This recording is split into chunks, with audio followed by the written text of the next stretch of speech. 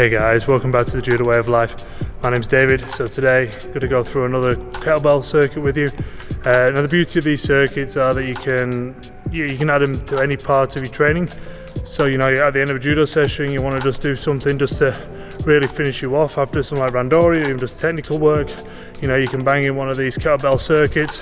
You know, you could use it as the sole focus of your workout, or you could do it, you know, at the end of your normal weights program, and you want something that's just going to elevate your heart rate, be a bit tough mentally and also obviously physically, and it's just great for throwing in the end. So it's really versatile to work with.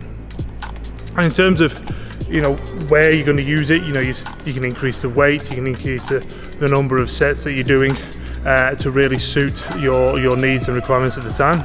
So today the circuit we're going to look at, we're going to blend a couple of different exercises together to try and make a nice smooth flowing complex, and it's going to work a variety of different elements. It's going to be full body, and it's going to get your heart rate up, and it's going to get your breathing heavy. So give it a go, have fun, and let me know what you think in the comments below.